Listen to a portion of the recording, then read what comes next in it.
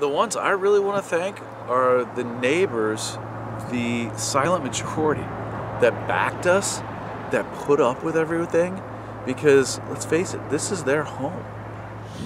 Jane was one of our early supporters, very positive, very polished, very insightful, very curious about what was going on, very community-minded, wanted to be responsible, make sure she got all the answers before she held a position, but I could tell from early on she liked the idea, but wanted to make sure this was right for her community, for her neighbors. Patrick is a stalwart of the East End.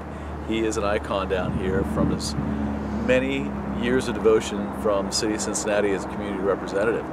And he understood and saw the long-term vision and the value that Walworth Junction would create. And Patrick was a cheerleader behind the scenes and in front of the public. Yep. I think Matt was one of the first people that saw the true vision and the value that this would bring, and was an early endorser of the project, and was also very efficient, saying up front, this is a good thing, this needs to be approved, and we need to let them move on without us, because we know that they know what they're doing, and we support it.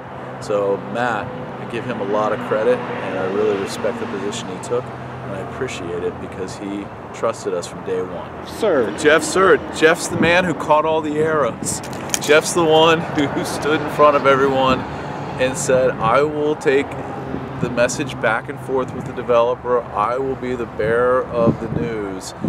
And Jeff handled it with grace, with dignity, and with honor. And he carried a message back and forth between us that allowed us to express in good faith what we wanted to do and accomplish, and he was able to deliver messages with the right tone and with enough information that we knew what we needed to get done to support the community, and Jeff was the one who did all the heavy lifting.